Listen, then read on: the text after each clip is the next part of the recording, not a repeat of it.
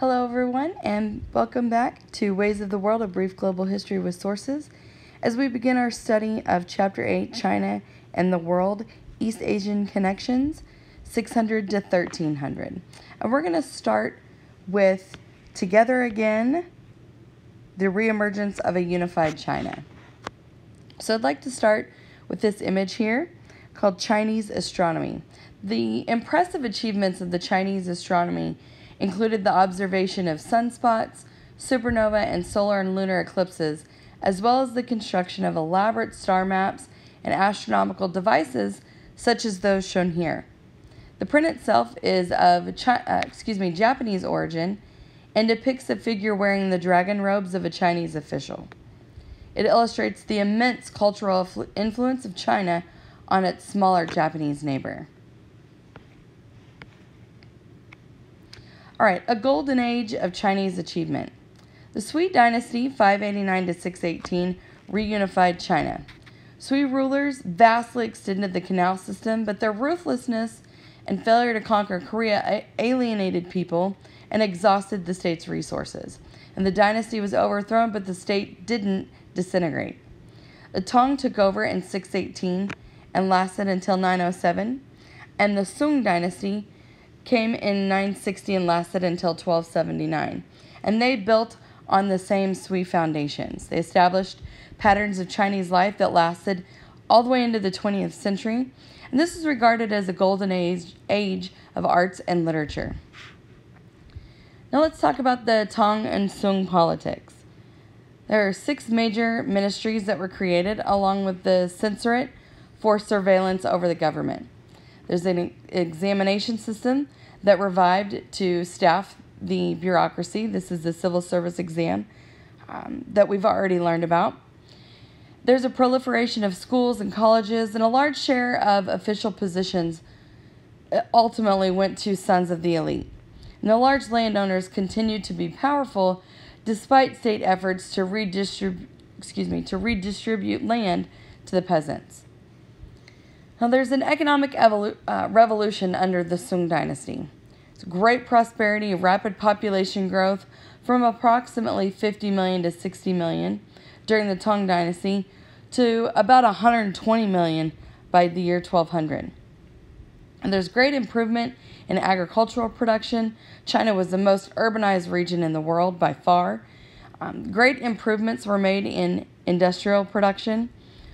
And we also see the invention of print, both woodblock and movable type. And they also developed the best navigational and shipbuilding technology in the world, also the invention of gunpowder.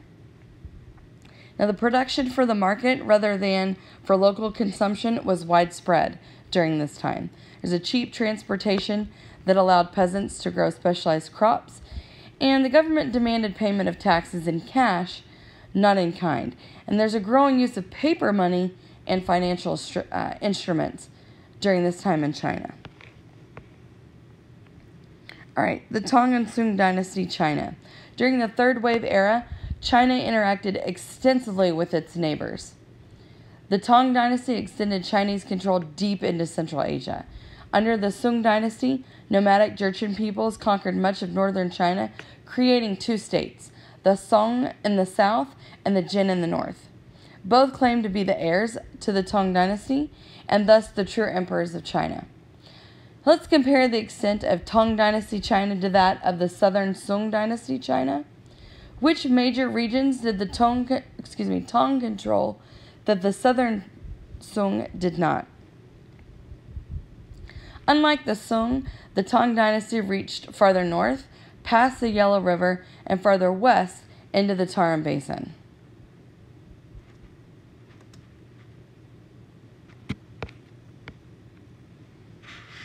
All right, a 5th century Chinese Buddhist painting depicting demons armed with a fire lance and grenade. So the Chinese, Tang, and Sung dynasties witnessed a golden age of technological innovation in China. As mentioned before, both woodblock and movable type generated the world's first printed books, while Chinese innovations in navigational shipbuilding technologies led the world.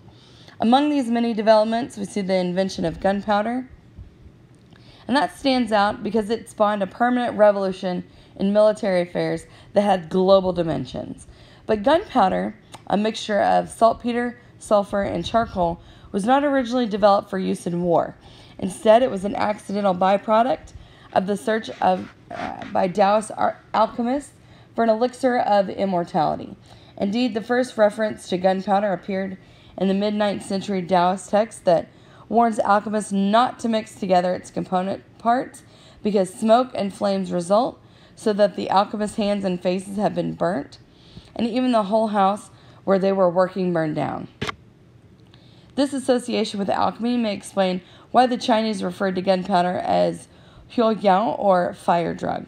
The same properties that made gunpowder so dangerous in an alchemist's lab attracted the interest of those seeking to entertain and amaze audiences through fireworks and pyrotechnic displays, especially at the Chinese imperial court. All right, this detail comes from a huge watercolor scroll titled Upper River during Qingming Festival, originally painted during the Song Dynasty. It illustrates the urban sophistication of Kaifeng and other Chinese cities at that time and has frequently imitated and been copied since. All right, women in the Song Dynasty. This era wasn't very, quote-unquote, golden for women. During the Tang Dynasty, elite women in the north had been allowed greater freedom, and that's due to an influence of the steppe nomads. However, the Song tightened their patriarchal restrictions on women. Literature highlighted the subjugation of women. Foot binding started in the 10th or 11th century CE and was associated with images of female beauty and eroticism, but it kept women restricted to the house. Textile production became larger scale, displacing women from their traditional role in the industry. Women found other roles in cities, and prosperity of the elite created demand for concubines, entertainers, courtesans, and prostitutes. In some ways, the position of women improved. Property rights did expand, and more women were educated in order to raise better sons. All right, foot binding. While the practice of foot binding painfully deformed the feet of young girls and women, it also associated aesthetically with feminine beauty, particularly in the delicate and elaborately decorated shoes that encased their bound feet. So how does the Chinese practice of foot binding demonstrate the tightening of patriarchy under Neo-Confucianism? The practice of foot binding was associated with ideas about female beauty that emphasized small size, frailty, and deference. It limited a woman's ability to move around, which would keep her restricted to the home and subservient to and reliant on men. And this concludes our study of Together Again, the Reemergence of a Unified China. I will see you guys next time.